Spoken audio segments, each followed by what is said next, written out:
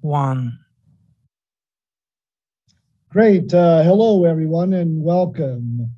I'm Dr. Rory Cooper, and I'm chairing this committee and helping to lead this wonderful group on the conversation series about accessibility and inclusion in STEM. We have a wonderful panel and a team from the National Academies of Science, Engineering, and Medicine working with us. I'm wearing a blue sweater and I'm a white male in my early 60s, and I use a wheelchair as a means of mobility due to a spinal cord injury. And in the background, you can see a bookshelf and some plaques on the wall. I am sitting in my office today. So, and I use the pronouns he or him or his. So this is a conversation series that will take place in 5 parts. We have pre-recorded keynote sessions. I hope that you took the opportunity to listen to Dr. Okanami's wonderful keynote session. I enjoyed it myself.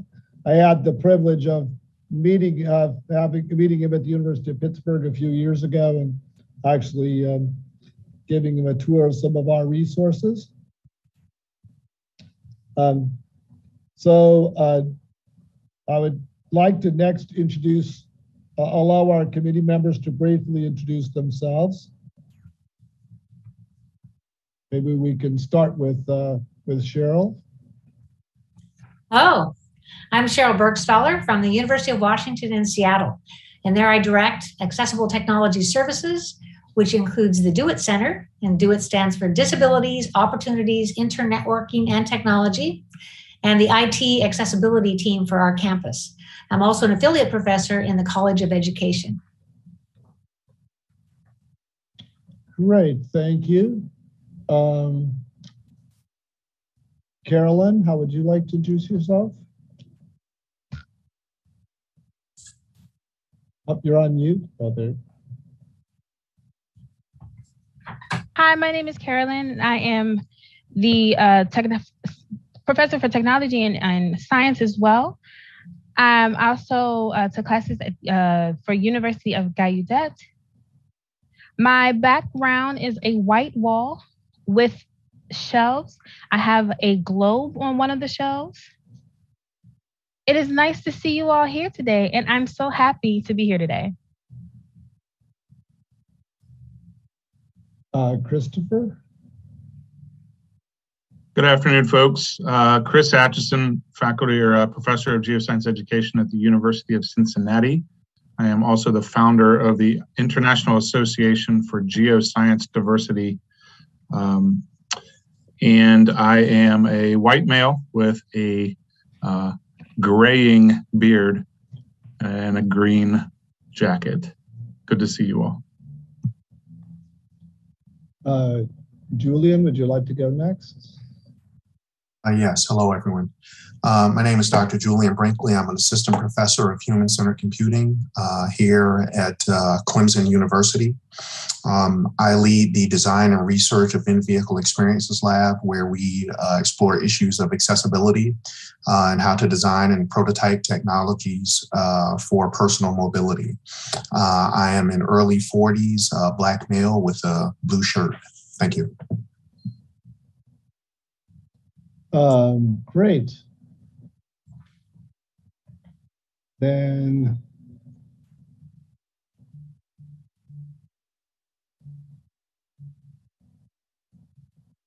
let's see. I don't see any of the committee members. Alexis, are you? No. I think that's it, right? Oh, I'm sorry. No, it's not. So forgot Emily. There you go, Emily. Would you please introduce yourself? Sure, I'm Emily Ackerman. I'm a postdoc at the Systems Biology Department at Harvard Medical School. I am a white woman with long brown hair and glasses, and I am a wheelchair user as well. Wonderful. Just a few logistics items. Please use the reactions bar at the bottom of the Zoom. I'm sure most of you are familiar with Zoom nowadays, to raise your hand. And you can also post things in the chat, and Kate and I will try to use those to help facilitate the conversation today. And I would now, you've met Emily and Cheryl Bergstaller. They have agreed to be the host for today's session and moderate the conversation. Emily is a chemical engineer who is currently working as a postdoc in the Lahab lab at Harvard Systems Biology Department. And Cheryl is the Director of Accessibility Technology Services and affiliate professor at the University of Washington. They're both planning committee members, and I would now welcome them to moderate this session. So thank you all for participating. And I'd like to thank our panel members in advance. I'm sure that Emily and Cheryl will introduce them. Thank you. Great. Thank you so much, everybody, for attending. Before we dive in with our panelists, I want to provide an opportunity for our speaker to provide sort of an overview of the highlights of the pre-recorded keynote talk. We hope that you were able to see it before today's event, but if you haven't, that's okay. It's still on the website and will be available along with this recording. So our keynote speaker for this first conversation is Dr. Fahmi Ogunlami, who is an assistant professor of family medicine, physical medicine, and rehabilitation, as well as urology at Michigan Medicine.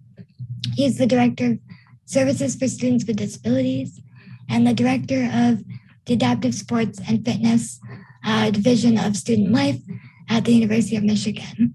So Dr. Ogunlami, would you please give us sort of a brief overview of the key points from your talk about intersectionality, ableism and racism, and how you think STEM can integrate these ideas into our education and research. Recording in progress.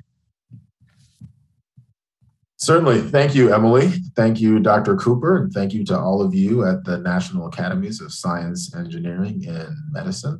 I am Fahmi Ogunlami. I use he, him, his pronouns. I am a young to middle-aged Black man with brown skin. I've got on some clear-rimmed glasses. I've got short black hair. I've got on a dark blue blazer with a blue collared shirt and a wooden bow tie. In my background, there's some drawers and an American flag and a plant and a scooter that I think Dr. Cooper could do some pretty cool things to if I let him get his hands on it. As introduced, I run disability services for the University of Michigan, and I'm also a clinical faculty in the medical school here at Michigan and also at UCLA. So I tell people often that the sort of the framework for this talk, you said give some highlights. Now I hope that the points I bring up were considered highlights or not. I'm not sure if people enjoyed the talk or not, but I get really excited when we get an opportunity to do this because it was really a chance to have a conversation or start a conversation about things that are very important to me. And I say they're important to me because in these conversations, I also talk about my own humility and authenticity and vulnerability of a topic that is near and dear to my heart because of my lived experience. But by the end of it, what I was hoping to demonstrate is that one needn't have a particular lived experience to be able to then recognize the importance of equity and inclusion in our society. So I talked really about juxtaposing sort of racism and ableism in the fact that we have two systemic structures here that are because our society was not created or built or fashioned with certain people in mind. So not being difficult or jarring or controversial, but we know the history of our country was that certain people that looked like me were allowed to be property, were allowed to be beaten and hanged and sold and used. And I'm talking about people of color. But at that same time, individuals with disabilities have not been seen as fully human, just like Black people were not seen as fully human. And so ableism and racism are systemic frameworks and structures that then disadvantage specific populations. And so I was not pointing fingers at individuals and saying, you are racist and you are ableist. But in order for us to then start a conversation about ableism, today, in the past sort of year and a half in our country, we have seen racism be sort of front and center in conversations, something that should have happened long ago, and that despite the fact that we allegedly have laws that then make that illegal, we still see the effects of racism today. And so to talk about ableism, something that people have not had the same experience with articulating. People don't recognize how inaccessible our world really is. People don't recognize how they may be unintentionally perpetuating these systemic injustices. I was inviting people in to then see the world from that viewpoint because I said that before I entered this world, as I call it, on the other side of the stethoscope, as an individual with a disability that takes care of people with disabilities myself, I did not fully appreciate how inaccessible our world was and did not appreciate the fact that there are still things in place that limit people's participation. And so then in STEM, we do have an opportunity, and I say an obligation, to then make the STEM field accessible and inclusive to everyone. And so utilizing disability as a framework to then tie how that then connects with every single community that we're talking about. If we create accessibility for the disabled community, we will then by design be creating accessibility for everyone. If we then support our most marginalized and disadvantaged of individuals, we are going to then be creating access for everyone. I talk about how everyone can use the ramp while not everyone can use the stairs. And so hopefully we will then start in this conversation of trying to then build ramps to then provide access for all people. And that by centering these conversations around the disabled community, we will recognize that a rising tide will raise all boats, and we'll get to a day where hopefully we can create a tomorrow that is better than people's yesterday. Because the yesterdays of America did not include people that looked like me, did not include people that looked like Emily, did not include people that looked like Julian. And there are many of us that need to then have that access, because having that access is going to then make the work that we all do better. Despite the fact that it's the right thing to do, despite the fact that diversity, equity, and inclusion are things that we should believe in the body of work that we're doing, we aren't going to create solutions that are going to then better our world if we don't have people that then are diverse in those conversations, dictating and determining and contributing to all of the amazing advances that we will be able to have in science, technology, engineering, medicine, mathematics. So that is a brief sort of synopsis of what I was hoping to then begin in this conversation. And I look forward to continuing the conversation in this panel today. Thank you so much for that. I really enjoyed your talk, and I think it's such a needed and refreshing perspective that we don't often get on these kinds of science talks. So thank you for sharing your story with us. And so I guess we can move to kind of introducing our panelists today who have joined us for kind of a structured conversation, and then as well as some live Q&A. So to do some introductions, we're joined today by Dr. Kate Seelman, who is the Associate Dean and a Professor of Rehabilitation Science and Technology at the School of Health and Rehab Science at the University of Pittsburgh. We have Dr. Gabi Serrano-Marx, who is a marine geochemist, also a freelance science writer and patient advocate here in Boston with me, and Alexis Mobley, who is a grad student in neuroimmunology at the University of Texas MD Anderson Cancer Center in the UT Health Graduate School of Biomedical Science. So welcome, Kate, Alexis, and Gabi. We're so glad to have your expertise here today. And we're going to start with some questions that we can do some free response with our panelists, as well as planning committee members. If you have any thoughts, please share. For those of you that are listening in the webcast, if you have questions or thoughts that you'd like to share, please put them in the Q&A chat. We're going to be incorporating them as we speak. So any and all thoughts, fire away. So our first question for the group is, what do we think that we can learn from research and practice regarding other marginalized groups that can help us to guide our practices with respect to people with disabilities in our environments? So would anybody like to start?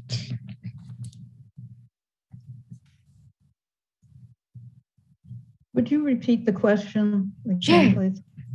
So the question is, what can we learn from research and practice regarding other marginalized groups that can help guide similar research and practice with respect to disabled people?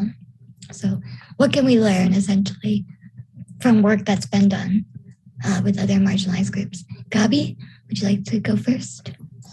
Yeah, I think the important thing that we can notice for sure is including the members of those groups when we're doing research on that group. I think it really should be with that group as opposed to researching like we're an external kind of group. So there are excellent disabled social scientists, many of them are here on this call. So I hope that we can include our expertise, their expertise in studying this group. I think that's one of the most important factors. Yeah, that's a great point, I think. The nothing about us without us kind of slogan applied to the science that we do in our actual academic. Yeah, exactly. Yeah. This is Fermi. I'll jump in there as well.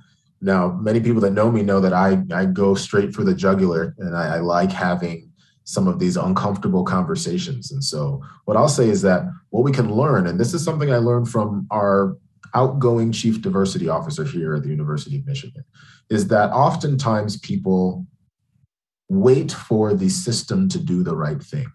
And they ask the system to change. They ask for things that should have been done in the past. And I was one of those people that asked for things to change, thinking that it would happen. And the reason why I said that I go for the jugular and I'm being direct is because it was that chief diversity officer that told me, if you want to see history, if you want to look through history to see how change has occurred, never has the majority group or the group in power gone and said, you know what, we've been owning these slaves for a while now and we should probably set them free. You know, I think that that's probably a good idea. We should give them their freedom. No, that's not how it happened. What happened is a group of people said, hey, there's this railroad underground that we can then get on and we can get out, and then we can fight this system to actually get to where we need to be. So what we can learn is the fact that it's going to take a lot of work to get these systems to change. It's going to take people then speaking up and acknowledging the fact that there is a problem. And so while many of us are unaware of some of the injustices that exist, when we look at these populations that have already been identified as marginalized and disadvantaged, it is still a struggle to then get equity and inclusion. So what the disability community can look at is say, yes, we're 31 years post ADA now, but we still have a long way to go. And therefore we cannot rest until we then continue to demonstrate the inaccessibility of all these environments that we're in. So this is not inciting, violence by any means, but what it is saying is that it's going to take active communication and participation to then move a needle that without this voice, without the voices of individuals with and without disabilities, recognizing this as a problem, without leveraging the work of other marginalized groups and what has happened in history before, we are not going to then move far enough into what we need to be in the future. This is Alexis. I'm definitely agree with all of that. I'm glad you said that because I feel like we keep having discussions, which is always great. If you haven't heard these voices, if you haven't heard stories, maybe you're not aware, maybe you don't fully understand how you know, you may take advantage, like, okay, I can walk down the sidewalk, but not understand that how bad cracks in a sidewalk can be for people that don't walk or don't walk well. You know, I used to walk all the time, and now that I have a walker to get around, a lot of my life has stopped, because if you've ever seen a sidewalk in Houston, if you can find them, A, but B, just how poorly maintained they are, you just get to the point where you're like, I don't want to anymore, you know? And I think that's always something to keep in mind when you're in your environment is, you know, I've always kind of been the only person in the room. And that's something that I've always kind of had to live with. So if you're not used to being that person, take a moment to say, okay, what would it feel like if I was that only person in the room? What would it feel like trying to navigate these different ways? And there's so many stories, there's so many resources. And so you may need to take some time to get into that mindset, but once you're there, action is what's going to be important. And it's not going to be comfortable or easy, as we've seen from any other type of group that has worked towards equity and inclusion. And ultimately to justice. It hasn't been easy, and it's been really trying to change policies and change the power dynamics. And power, it's kind of like inertia, you know, nothing's going to move until you put some pretty strong force on it. And we're really just trying to build up that momentum so that once we really hit that thing, it's going to start. Things are going to move quickly after that point. I think once we finally kind of, again, another science term, but hit that activation energy, everything else will kind of come in place, but we still haven't reached that point yet. And we just need more people to get along, especially the people in power, to help change those systems so that we can overcome and do amazing things and make the world accessible. That's great, yeah. Kate, would you like to comment? Yeah, thank you. I think back at some of the things we did at the University of Pittsburgh that were fun. So I'm going to give you an example. Once, a Black wheelchair hip hop group visited Dr. Cooper in his laboratory, and there was a wonderful interaction between them. Also, that same hip hop group filled a theater in Pittsburgh with one of the most diverse audiences you would ever hope to see in the theater. Another thing that happened at Pitt, which was fun, if difficult, was organizing, and faculty had something to do with this, but the first disability-led student with disability organization at Pitt. And it really has worked. It worked out pretty well. Those are just two fun things that faculty can be involved with in some way, and very clearly that leads you to something like you get to know these students and these people, leads you to disability studies, and not only the scientific method, but the legitimacy of the narrative of the person's life. And one more thing, as in our more professional capacities, are the models that our disciplines have set down for us, one in medicine and one, with all due respect to Dr. Cooper, who doesn't represent this model at all, and probably the other engineers here. But let's start with the medical model. And the medical model assumes decision-making in the professional, as you well know, and the knowledge base is very limited to science itself. The engineering model that I think of, which is a technology development model, didn't include participation. And we don't have participation in the development of devices and products for people with disabilities to be all-inclusive, universal design, and no testing. Then you have a model that, as you know, is just not going to work either. So these two models for careers and disciplines that are very close to us here today need to be challenged further. Thank you.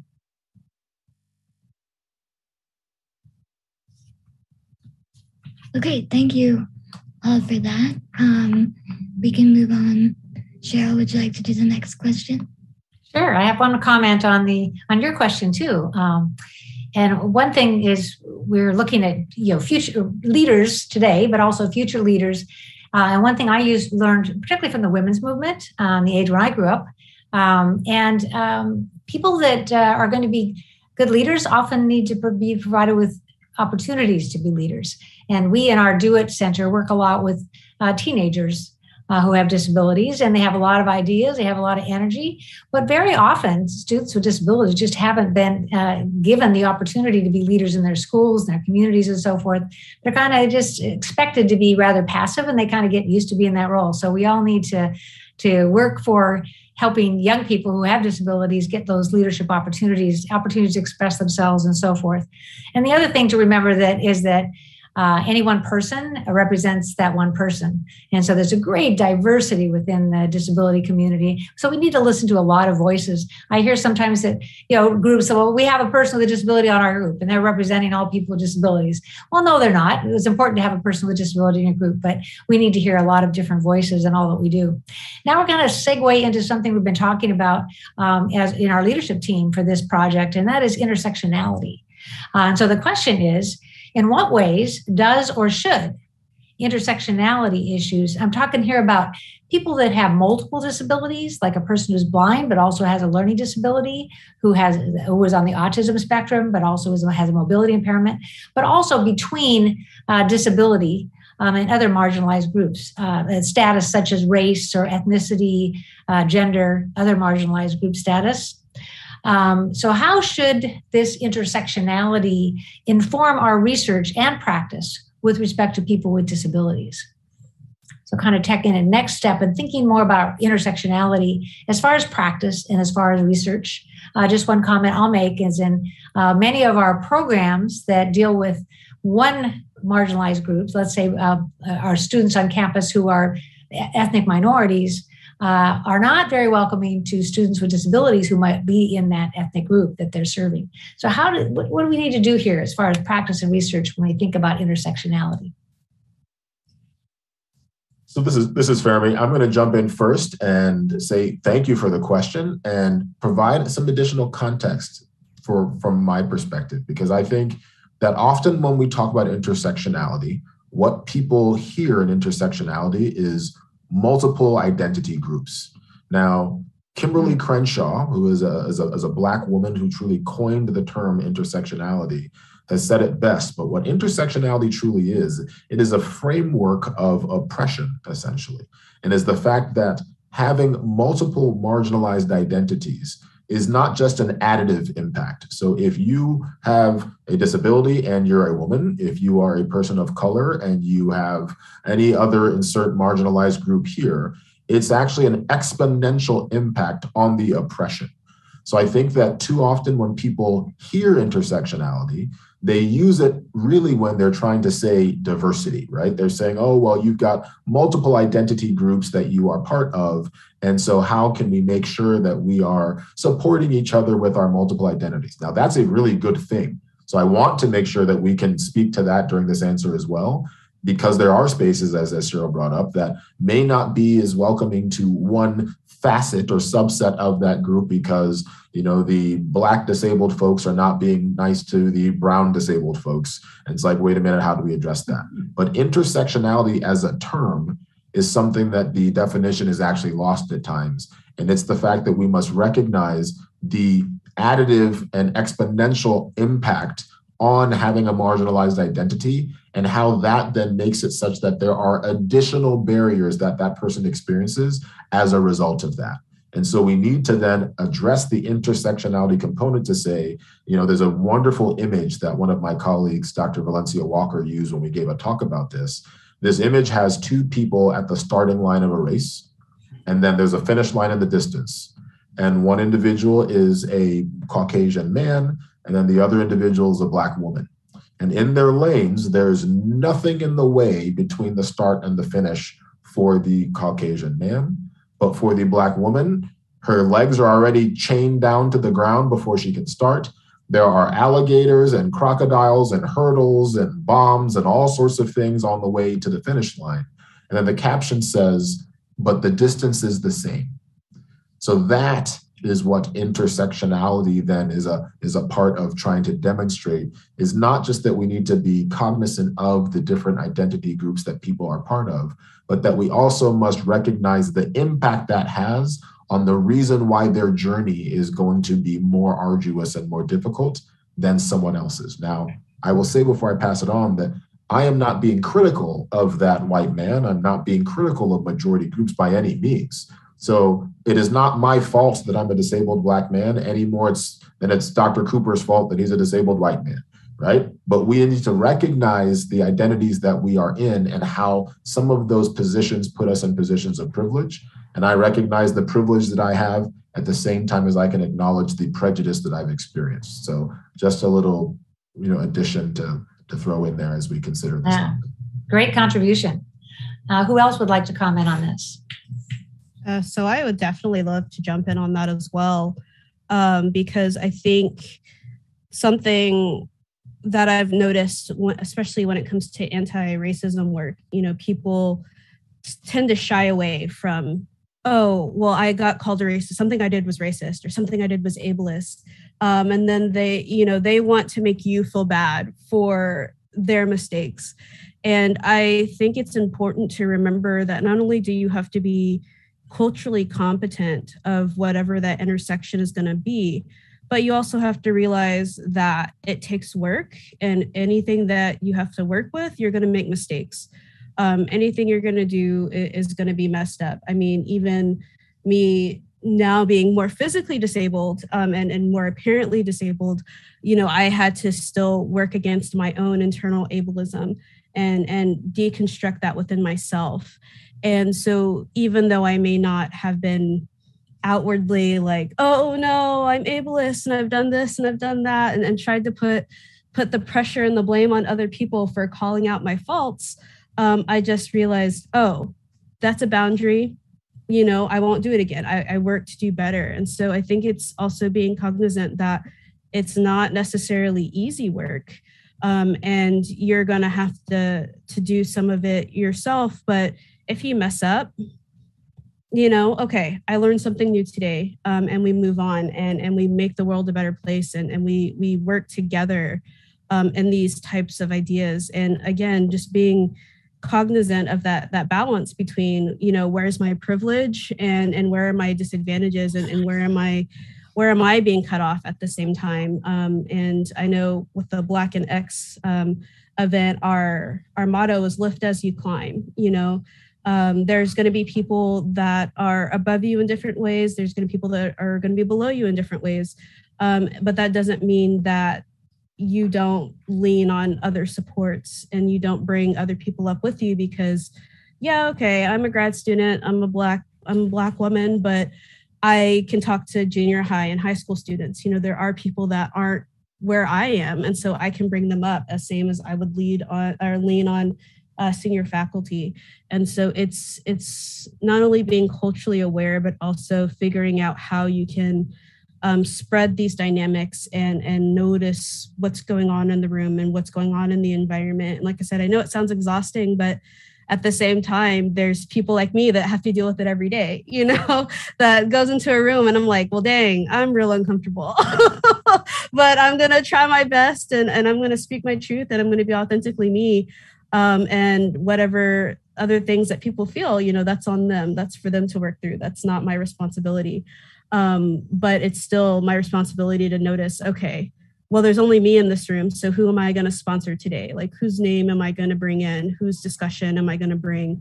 And I think that's always important as well when you go to intersections. Again, not just, okay, what are all these other identities, but how, again, the power balance and what can you do, again, to shake up that system. Nicely said. Thanks for sharing. Gabi, do you have something to say on this topic? You look like you do. I have lots, but Kate's raising her hand, so if she wants to go first, she can go ahead. Okay, we can go Kate next. I can be second, I don't care. Go.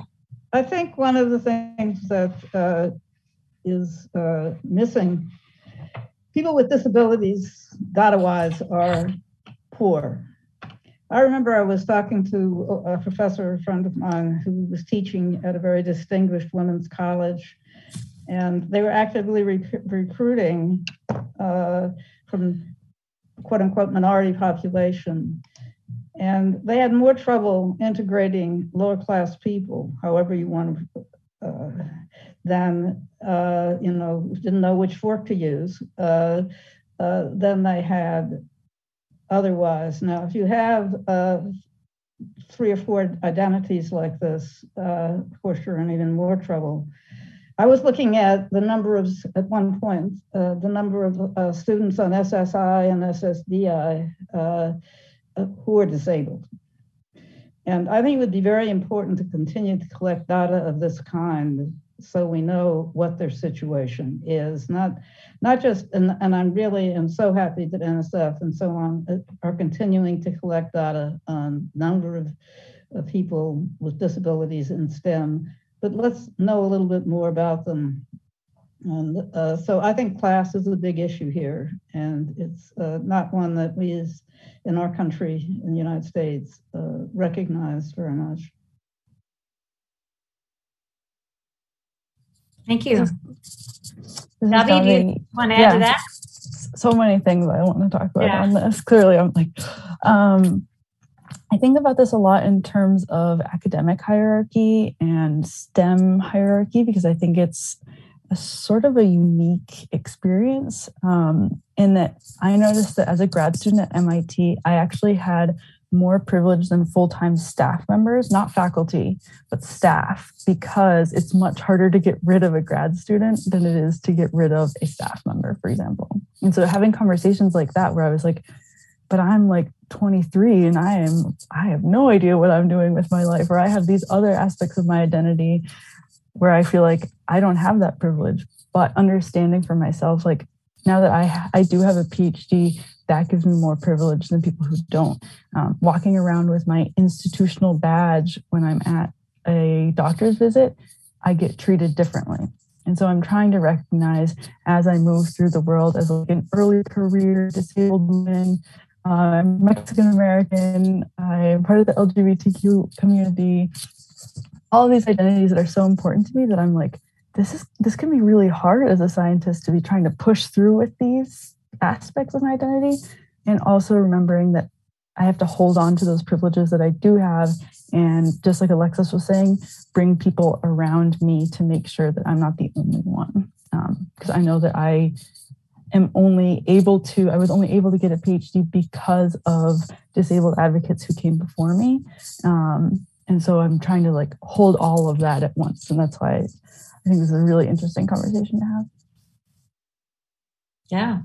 Any additional comments on this this conversation about intersectionality? Okay, Emily, let's go on to the next question. Great. Yeah, so the final 3 questions have more to do about what we could do, like actions we can take.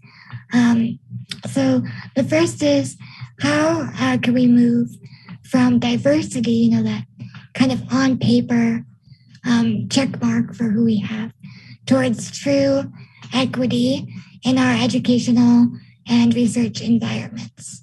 So what changes or things would you like to see happen?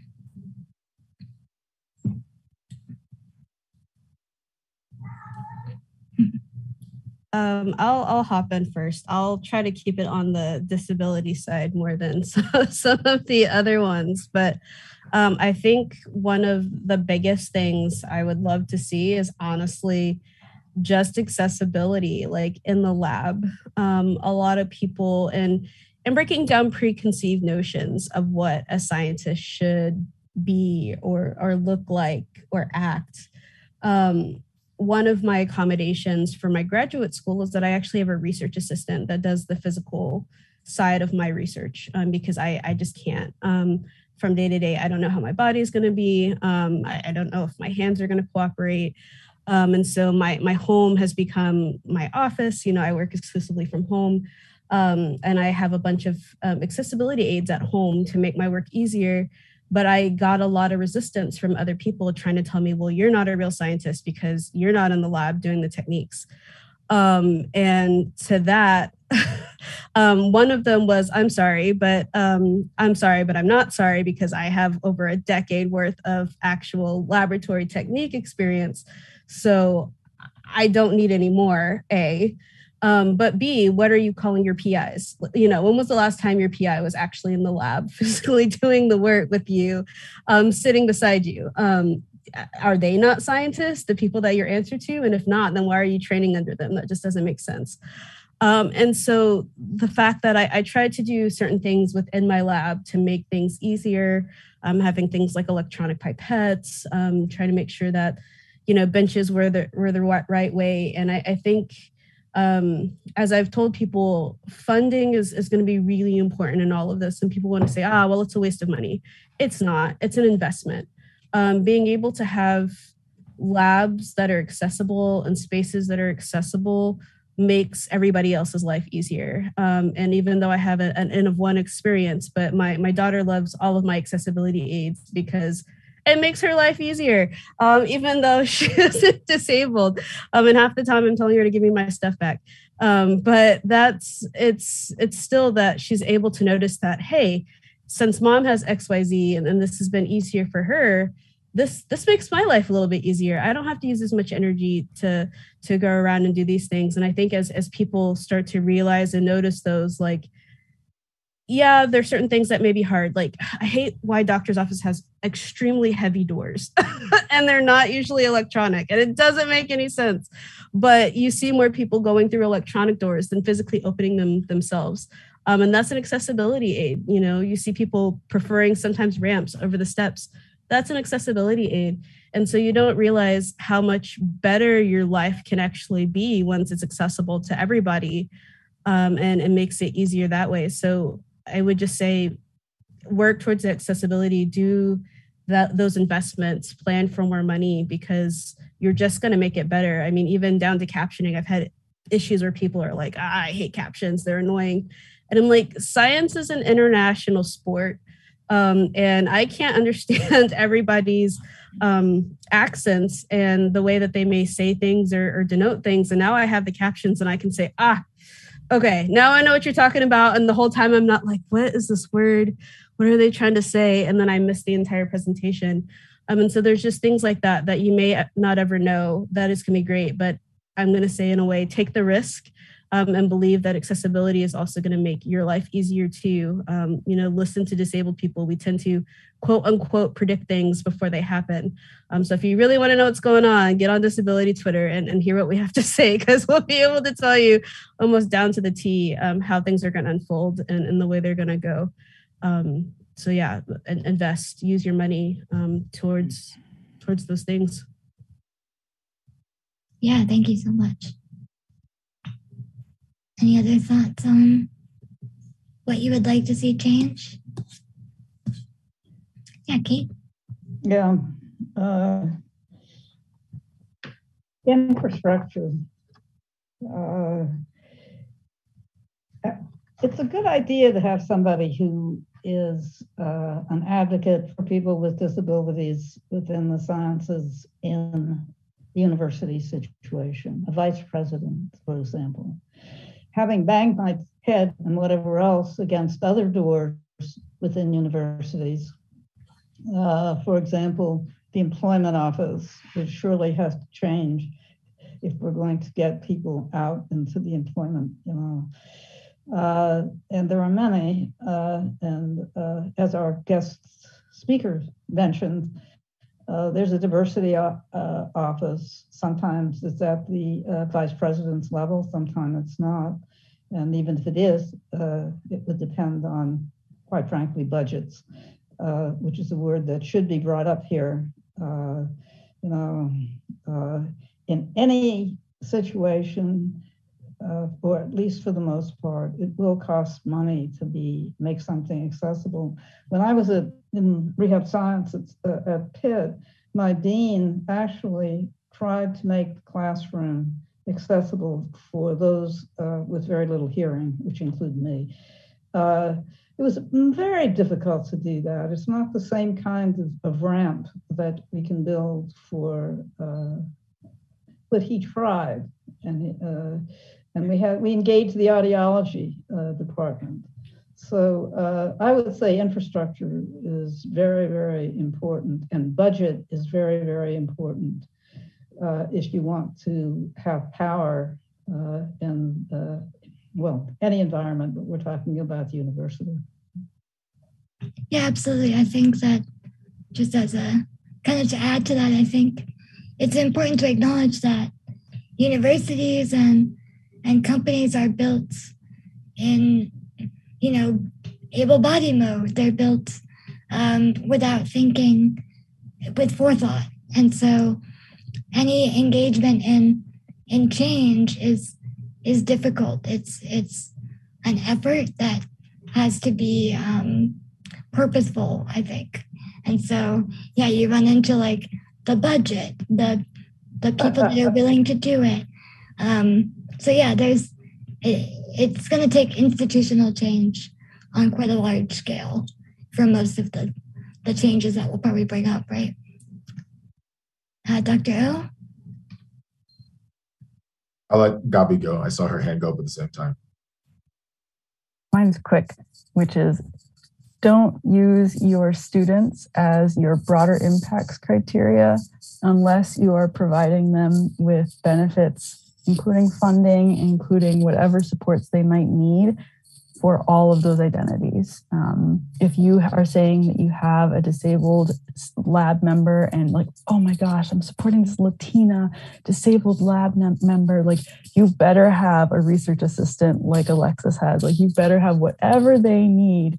You can write it in your grant, that's fine, but you better have whatever they need to succeed if you're going to include us as the impact that you are making on science. That's my hot take. That's actually a perfect sort of segue into, I was going to make two brief points, because keeping in line with what I say in terms of being a straight shooter, go for the jugular, we all talk about diversity, equity, and inclusion now. Everyone's having keynotes and webinars and sessions on it. Everybody recognizes that if they don't seem like they care about diversity, someone's going to come and say that they're a problem. But the problem that now exists is, while everyone is now willing to then create diversity, meaning variety, difference, people with different backgrounds, people are not actually prepared to be inclusive. They're not actually to then ready to make things accessible, as Alexis said. And so as you were just saying, Gabi, is that you need to actually be prepared to provide the things that individuals need if they're coming. And so, I was going to tell a really brief story that I'll tell the abridged version, but I was at an institution that's actually a health sciences institution, and they were talking about how their students that were requesting accommodations for high stakes exams, and that they're saying, we're doing these students a disservice because they're not going to get accommodations in the real world. And so we're setting them up for failure by accommodating them now. Right? In the institution, I was having dinner with the leadership before I gave my keynote, and they asked me, so, what do you suggest that we do when these students, are asking for their accommodations? We really want to provide them, but don't you think that it would just be better for us to make them, do what they're going to be expected to do in the real world? And I paused and I said, no, I think you should give them their accommodations. And they said, well, I know, we really want to, but we're setting them up for failure. And, we want to do the right thing. So, how do you think we address this? And I paused again and I said, that's a good question. You should give them their accommodations. And then one more time they said, no, but really, we've been giving them accommodations. We get what you're saying. And I was like, you know what? I've got the answer. I figured this out. You're right. I haven't been hearing you clearly. What you should do is not admit students with disabilities since you're not prepared to take care of them. And then there was silence. Because this isn't just some sort of joke. This isn't some sort of feel-good thing. This is actually about human rights. And so if you're not prepared to provide people with what they need, do me a favor and don't even include me in your presentation, in your population. I would much rather be at a place that acknowledges the fact that they still have room to improve and that they're going to work with me to then figure out what accessibility needs I have. And like Alexis said, that more people are going to benefit from you getting your institution to an accessible and inclusive institution. It's not just going to be the individuals with disabilities. And the part that I need to highlight that we haven't spoken publicly about in this session, but we've talked a lot about things that you can see. Not all disabilities are visible. And so the more you then go towards creating accessibility and inclusion, individuals with and without disabilities will then recognize that this is an institution that cares, and we can make sure that the environment is inclusive of all people with and without visible and invisible disabilities. And so that's why don't miss me with your DEI initiatives that are just meant to check boxes if you're not actually going to then implement the resources, the change that's needed. And then the last part of it is this is truly about changing stigma, because people think that they're lowering the bar for people with disabilities when they do these things. They think that you're not going to get the same academic rigor. They think that if you're not the one pipetting, that you're not going to be a good scientist. If you're not the one doing insert whatever tactic here, that later on in life, you're not going to contribute. And as Alexis said, look at the PIs, look at the senior faculty. They're not still doing all of those things. So why do we need people to be pluripotent stem cells that can do everything when they're going to then differentiate into whatever specific thing they want to work on, and we can then give them the tools to be that? We are not then allowing these amazing people with potential to add to the body of work of what we do when we are merely failing to provide accessibility. And I think I said this in the keynote, but accessibility provides access. It does not guarantee success. We still have to work hard to be successful. And you providing an accommodation is not then giving me a leg up to be successful. It's merely providing the appropriate and reasonable and necessary access for me to then demonstrate that I can be successful. Couldn't have said it better myself. Thank you so much for that. So we have about 10 minutes left, and we have two questions left. Cheryl? I think Kat had a comment. Kat, do you have a comment on that one? Kate? Yeah, I have a comment. When I was director of NIDR, we put accessibility on as a budget line on grants that were to be competed. And NSF could do, maybe it does, that it would help from the end that Gabby's talking about when you have the student right there and you see all the possibilities of this young person. And we're all in professional organizations. We can find out whether NSF, NIH, and its various institutes have that budget line under certain grant situations. To briefly answer that, I know the NIH does. If you end up having I know for sure an F grant, you can get a disability supplement.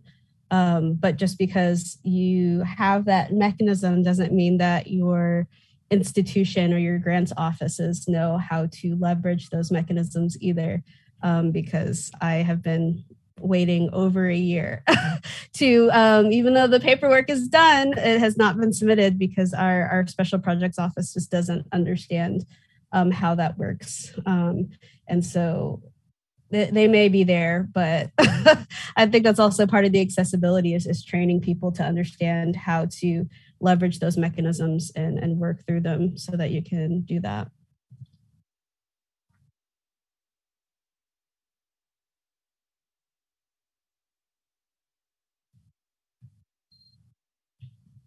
Yeah, go ahead, Cheryl. Yeah, I'd like to say sometimes people have written grants and they don't include that accessibility in their grant money and say, well, what can I do? You find the money somewhere else in your grant. It's like we get a pile of money. I get a lot of grants. There's a pile of money there. And I always include accessibility issues in what we're doing. But even if I didn't, if I have some of these accommodation, you just cut back somewhere else. We do it every day in our grants. We rebudget and just make that case. You can't decide that after that. Well, we didn't budget for accessibility, and so we don't need to provide it. It doesn't work that way.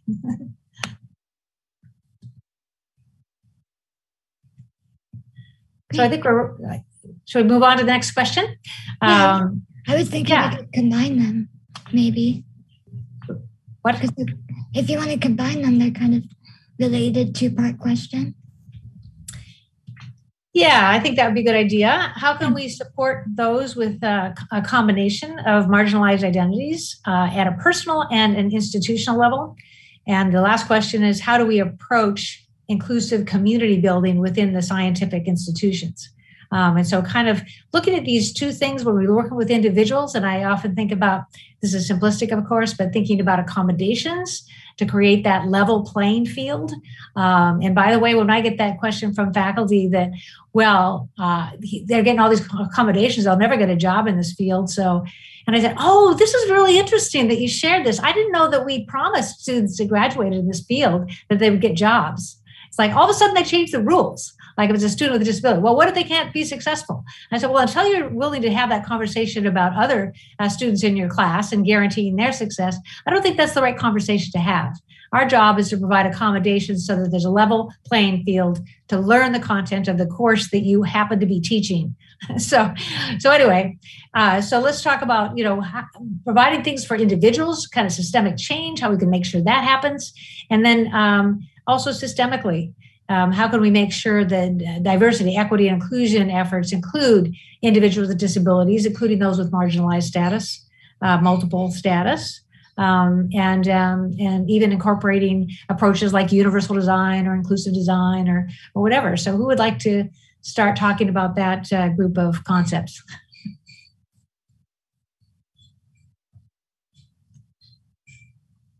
This is Gabi. I can start. One of my big things that I've been thinking about a lot right now is how to have networking events that are accessible and welcoming, and how to do that virtually or physically. Hopefully soon that might happen physically, but right now, what I've seen a lot is that people tend to schedule things at bars. And I find that bars are like one of the least accessible, least welcoming places to go. It's not helpful if you have a hearing disability, if you get migraines, if you can't stand at the bar. There's so many different reasons. And like, that doesn't mean you shouldn't invite us to the bar, like maybe we'll go, but hosting an inclusive or networking event is very hard to make it inclusive and accessible at a bar. So one really quick fix is to not do that and to provide accessibility information for whatever type of event you're going to have. Be specific about it. Ideally, you would have a wide range of access. For example, here we have captions, we have ASL interpreters, and hopefully people are aware of that ahead of time. But my really easy tip is just don't hold events at a bar. And to think about that systemically, because some people will respond with something like that. Well, if they don't want to meet at the bar, then we can do it in another place. Asking the person to decide it's not very inclusive of them, but they should be thinking more generally. And if they are going to meet in the bar, make that the optional activity at least. The social, not business oriented. And think about the bathrooms. Think about all the other aspects that go into being at a bar. Like if there's only 2 single gender restrooms, like who's going to be included there? Who's not? So a hot take again. And we have some, but there are also others online of guidelines for designing an accessible meeting, an accessible conference. And so forth. And so there are things, Google it. You'll find the resources we have on our websites, but also others have posted. Yeah, I guess I'll go next because you had mentioned, universal accessibility and things like that. And I think that's definitely a good start, especially if you don't know what you're doing. You can at least push for that. I like to also remind people that you may not know what you want to do. You just want to use your power to do something. So you don't have to change every university policy at that you're at. Your thing can say, I just want captions. You can find that one thing and you can be the caption champion. You can, hey, I've noticed that our flyers don't have alt text when you're sending these pictures. This isn't accessible. You can start there and learn where to get your voice and learn where to get your footing. And then from there, learn more and grow more and do more. I would also say take the time to listen to the groups and their needs, and also make sure that they have space. A lot of people get really offended when there's these personalized spaces for people, whether it be race or disability or sexuality, and you know, so many other ways that you can identify first gen, things like that. Again, I don't know why people feel so entitled to other people's plights, but I promise you, it's not a cakewalk. It's not rainbows and unicorns. This isn't fun. We're trying to get to the fun. We're trying to enjoy the same things that we see other people enjoy. And in this case, it's typically the able-bodied cis het white man. And so we just want to be able to enjoy our spaces, but also talk to people that know our plight and understand. You know, me saying, dang, I've been fatigued for the last 2 weeks, with a bunch of other people that are disabled would say, oh, dang, I know that, you know, do you need anything? Here's a heating pad, I'm sending some water. But somebody that may not be disabled is just like, I don't get it. Just take some naps, go get caffeine, like you're going to be fine. And it's like, no. You don't get it. And so understanding that sometimes people still need that space to be able to feel welcome, and not only have DEI initiatives, but have DEI policy, and make sure that you are looking at all the different intersections and being culturally competent. And if somebody says, hey, this really isn't working, don't get offended. Just, again, adjust, pivot. That's life. We're all learning. We're learning best practices, and sometimes we're learning best practices as we go. Nomenclature changes. The internet's fast. And so you have to be just as fast as it is, and work towards steering the boat in the correct direction. So figure out where you want to be that champion. It doesn't have to be big. Figure out other people that you can get involved in. Again, it doesn't have to be anything official. And just do what you can. The last thing I'll say, hopefully, I don't know, we'll see, but I like to think of any type of this advocacy work. I sing in a choir, and I like to think about it as music in production. There's singers, there's musicians, there's a conductor, there's stage tech, there's lighting, there's sounds. Not everybody's on the stage. Not everybody enjoys being on stage. But even those that are on stage, if I have to sing one note, that's the entire, sheet of music with no breath marks. They just tied that one note. There's physically no way I can hold one note for 5 minutes without passing out. And so you lean on other people. Sometimes you have to drop out and let other people take up the work that you need, so you can catch your breath and then come back in. And so again, also just figuring out where you are and kind of the symphony or the concert of life, and how you make the show better, and help other people in the process. Because I'm singing, maybe I'm the star of the show, but I'm singing for my audience. It's not just for me. The tech people are making sure people can see and hear, and we're all working together for a common goal, and just remember that, and in finding people that can help you continue to do that. Thank you. And continuing to find roles for various stakeholder groups. Some people don't realize what power they have in a certain thing. They might be in charge of a budget or space or so forth, and everyone can contribute. We're going to keep going on this conversation, but at this point, we want to make sure that we open the discussion to those of you who are listening via the webcast. We've been monitoring your questions, and we'll bring them into the conversation now, and we'll still continue to include the panel, by the way. So if you have more to say on any of this, please speak up.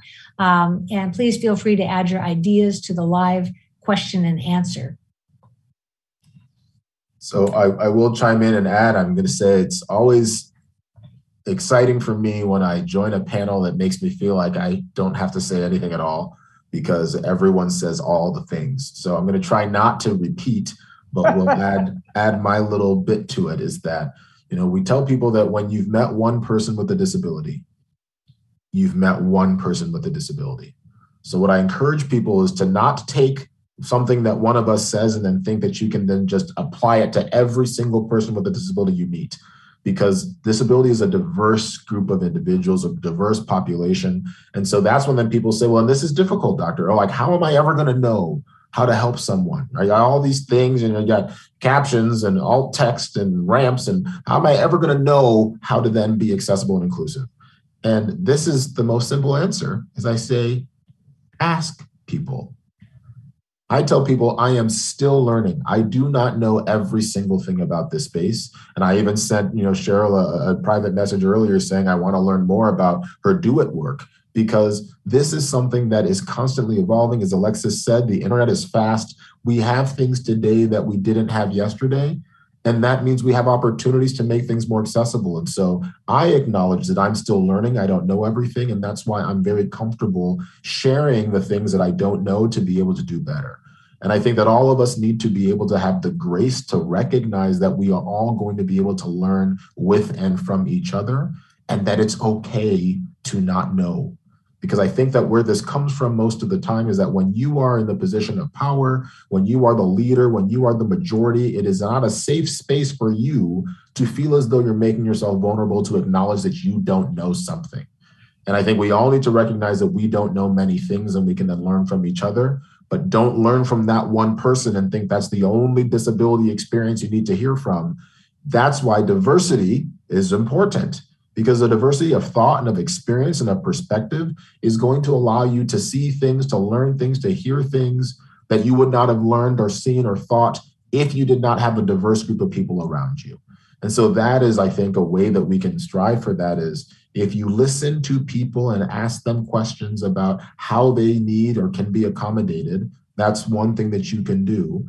Do not then make people that sort of monolith for you. And then I'll end with just a very short story about something that sort of opened my eyes to this. One of my faculty sort of mentors had a son who was colorblind, and he was in first grade, kindergarten, and his homework would say, color the circle blue. And I might have said this in the keynote, I don't remember, but I already told this story. But it's a good story, so tell it just in case they didn't watch it. I'll finish the story in case someone didn't watch. So really quickly, this man asked his son, how do you get your homework done? Because it says color the circle blue. And his son said, Dad, I never use crayons that aren't labeled. Sometimes the solution to what the inaccessibility is not something that is so far-fetched and difficult to do, but we may not see the solution ourselves unless we then include the individuals that then have that experience. So that is really the way that we can get there, is not saying that there is one group that knows and another group that doesn't. It's recognizing that at any given point, we may be the teacher and the student at the same time. And that's the way that we can all learn from each other. And that's what we do in our work. That's what we do in STEM. And so therefore, it shouldn't be that hard to apply that same mentality to then being inclusive and accessible, to then make sure that everyone is valued in our space. Great point. I'd like to add one thing to that, is there are some basic things you should not have to ask somebody for. For example, if you're giving a PowerPoint presentation, do you make sure that you verbalize all the key content that's on the PowerPoint, that you don't just say this circle over here or whatever? When I give a PowerPoint presentation, I just simply try to think that there's somebody, or I think that there's somebody calling in by phone because they can't get their video up. Could be someone who's blind, I don't know, but I just assume when I go into my presentation that there are some people that can't see the screen. And so you make sure you provide that in multiple ways. And that kind of leads us to universal design and other proactive approaches, where there's some things we just do, just like we have the elevators in buildings and ramps and so forth. So that's one area you can work on too, kind of that basic, what's a good thing to do to make sure that everybody's included. So Kate, did you have a comment? Well, I was thinking of my disability studies classes, which is a perfect place, one of the perfect places to get to know other people with disabilities. Anyway, we had one on sex. Other than money, we don't talk about sex. So, and it was led by two people with disability, a man and a woman, and then working with somebody who didn't have a disability. And it was really highly successful. In part, I must say, maybe Dr. Cooper will tell me I'm prejudiced, but we have a lot of male engineering students in our class, and they're pretty basic. So I learned that the penis is a very unusual and diverse organ. So that came out there. Then another guy said that when he went in a bar before he had his accident, he felt like he could just be a big flirt. And then when he rolled in as a person with quadriplegia, he felt like he was not attractive anymore. And then a young woman, and I can certainly feel this, said, my boyfriend whispered into my hearing aids and started ringing. But there are lots of little things you can get to know. Disability studies is certainly one of the platforms for doing that. Another area that we introduced in that class was addiction. And the experience of we've actually brought in addicted, very bright CPAs and so on and so forth. So I think there are many venues that are social based that don't, we don't have to get into regulation and law, as well, of course, as we have to fight for infrastructures and budgets.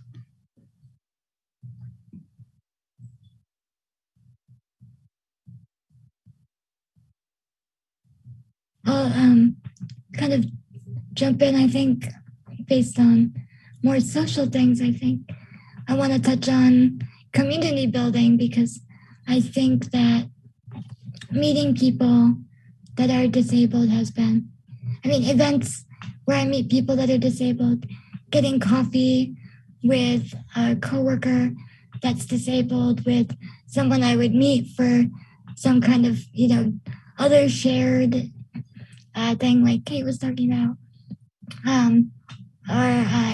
Those are the things that really sustain me to do, not just like, in my life, but to do work, to feel energized at my job, working with another disabled coworker. And so I think that, meeting people, having opportunities to meet people and to openly have space to talk about being disabled, to feel welcome in spaces where I'm the only disabled person to talk about my disability. Those are the kinds of community building activities that really are what keep that diversity and transform it into equity. And so really focusing on creating spaces for people if you are not disabled, or, seeking out those spaces as a disabled person, I think is really key. Yeah, I don't know if there were any questions, but I did want to briefly mention that we automatically assume that ableism is the default, but you really are just one accident away from becoming disabled. If you really think about it, you are a few years away, as you start aging, from being disabled. And having those conversations and diversifying who you see can also help. And then especially with healthcare being the way it is in America, there are still kind of two definitions of disability, whether it be you medically defined disability or your self-defined and self-diagnosed disability. And so for people that may not have access to healthcare either, that's also something to consider when it comes to accessibility and things like that. A lot of times you have to have some type of doctor's note or some type of test to verify that you're as disabled as you say you are. And that can also be a really huge hurdle for people that may not have access to healthcare to be able to do those things. So by just making, or, people may not be comfortable, mental health is still severely stigmatized. And so you don't want to exclude somebody that doesn't feel safe enough to disclose this type of information. So just building all of that in, it keeps people safe. It shows that you care and that you're willing to work with these individuals and that it's welcoming. But again, if you don't do any of that, you're not saying you're doing much. And you need to reevaluate your life. And that's just the nice way I'm going to put it. But, just again, thinking about all the barriers that somebody can come up against. And I mean, as most Americans, I mean, we're all in the healthcare boat, really. And it's a really huge discussion. So if nothing else, even just think about that and the access to healthcare that people have.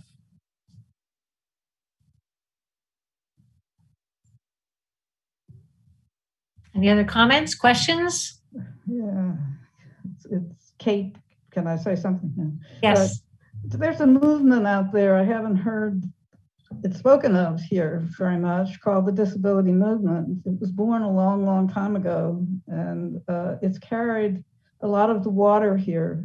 And so when I was, I was an early part of that movement too. So, and other people I'm sure here who I don't see any of the white hair, but in any case, in Pittsburgh, there was a council on disability at the municipal level. There were many Easter Seal, there were many. One time a young woman, PhD candidate came in. She was not in rehabilitation and science, but she was a marvelous young woman, and she had autism. And we connected her into various networks in the community. She's now sitting on the state legislature, and I think she's still in her 20s. But this can happen, but we do have to do outreach a little bit out of maybe, some might not be so easy sometimes, but Pittsburgh, of course, is extraordinarily well developed in terms of the disability community and, of course, the scientific community. We need to find each other.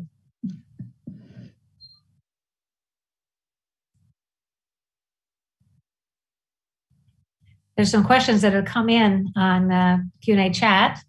One that I think is worth talking about here with our last few minutes is how do we address hidden disabilities and mental health challenges? I think that I've been looking at this whole session as talking about including those as well at various types of disabilities, but some people don't always see that as the same. But I think we can still look at that, the things that we've said here. It's come up to talk to people with, with disabilities, talk to them about what they might need in a specific situation working with a person with a disability. I read a research article a long time ago now where actually people without disabilities ask for more accommodations than students with disabilities. I don't know if that's true, but that was an interesting thought. It wouldn't surprise me. But also that's where universal design can come in as well, and also inclusive practices that are proactive. If you work, for instance, if you're working with someone on the autism spectrum or someone with executive function issues, both invisible disabilities, unless they have an intersection with another type of disability, one of the if you do much reading on this or whatever, one key thing that you can do is just make instructions very clear. Instructions in a science lab, for instance, step by step. And sometimes instructors back in the old days when we were on site, where they put something on the PowerPoint, and then they'd go into the lab from there and make sure there's a handout that has very clear instructions. It's one of the best things we can do for individuals with invisible disabilities, especially when they apply to executive functioning and so forth. So any other comments about specifically about addressing hidden disabilities, including mental health impairments? My very short experience with that. First of all, I just think that was a great response. Thank you very much. It was very concrete, and it was but when we were developing relationships with students with disabilities within the people with mental related disabilities, one of their complaints was their relationship with their faculty. I heard more of that so it's probably true that we have to learn more of what Cheryl is recommending here in infrastructure so that, we can follow through. I think it's a very difficult area and not as easy. I mean, I have had a hidden disability all my life, but it's a lot different than having a mental or a cognitive disability. So I'll chime in. This is Fermi speaking. And if you can't tell yet, I like sort of giving responses in story form. I gave a TED talk a couple of years ago, and it was framed around Mr. Rogers. So I might be dating myself a little bit, but Mr. Rogers had a song at the beginning of the show, was talking about, won't you be my neighbor? And so I framed this conversation around the fact that people tend to address things that they're proximal to. And so I gave a sort of an analogy about if someone's house is on fire, if that house is your house, you clearly care that the house is on fire. If the house is your neighbor's house, you might care if their house is on fire because you, one, may know your neighbor and you care about your neighbor, or it may be that you worry that their house will then cause your house to catch on fire. And so if you feel as though there's something in your neighborhood that may impact you, that is why then people tend to then do something about it. Now, I give this little story because I think that the problem at times is we create an us versus them dynamic in this conversation around disability.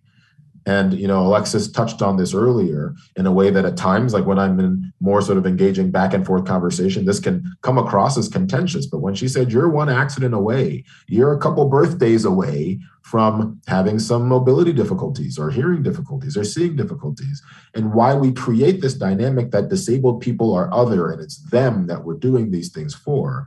That's the reason why we don't have things that are accessible. So I'm using this one to talk about how we also address the hidden disabilities and mental health challenges. If we recognize that that is really humanity, right? Every single one of us exists on some, and I'll use the word spectrum, right? Some spectrum here of disabled or able. There's no line in the sand that says this is what then makes you disabled. Because even as a healthcare provider, right, we talk about this medical model of disability, but we're looking for a line somewhere, and there is no line. And so I think that if we recognize this as what can we do to make sure as many people have access as they can, right?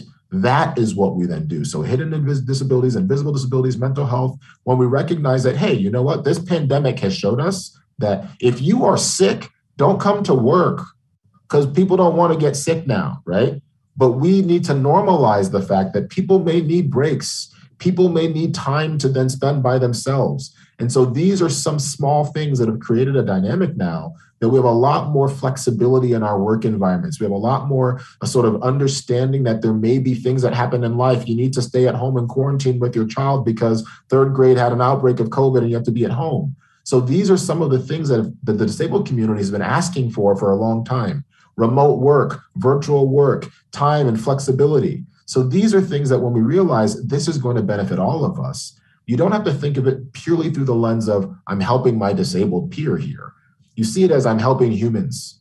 I'm helping make this environment where everyone can be more welcoming, because that then doesn't make people worry about doing the disability dance of how can I make sure I'm not stepping on the wrong toes. And so I think that if we view it that way, that changes the stigma around disability specifically. Even though I have nothing wrong with saying the word and calling out disability and making sure that that is recognized, there's still some people that their little sphere of influence that they can impact change is truly just in that vein, without feeling like they have to understand disability. You just understand people and the fact that people all have different needs. And therefore, let's figure out what we can do to then support people. Excellent way to draw our conversation to a close here. And it's even an interesting exercise in workshops and presentations, I think, to look at ability rather than disability. Because everyone in this room, there's some people have disabilities and some don't in this particular conversation today, but we all have abilities. And so every one of us could rate our ability to see and our ability to hear, our ability to manage our physical health or our mental health. And we could do that individually. My guess is there would be no two ratings exactly the same. And so diversity, intersectionality, all these things are the way things are in the world. And so being proactive about making things more inclusive and then being responsive to individuals who have specific needs and being successful. So we've had a great time.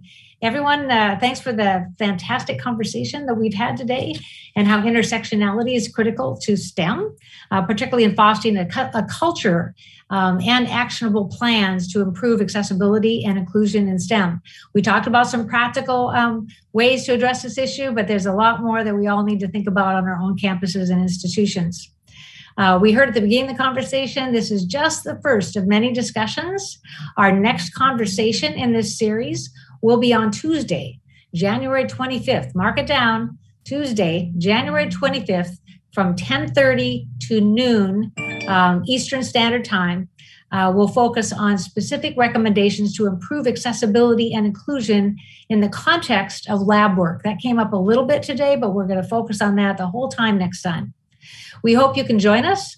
Additional information about that conversation will be available on our series website. And so this webcast will be recorded and posted on the website, as will all future conversations. So enjoy the rest of the day, and we hope to see you in January. So thanks for joining us, and thanks, panelists, for being part of this. This has been great fun. It went so fast. Yeah, thank you, everyone.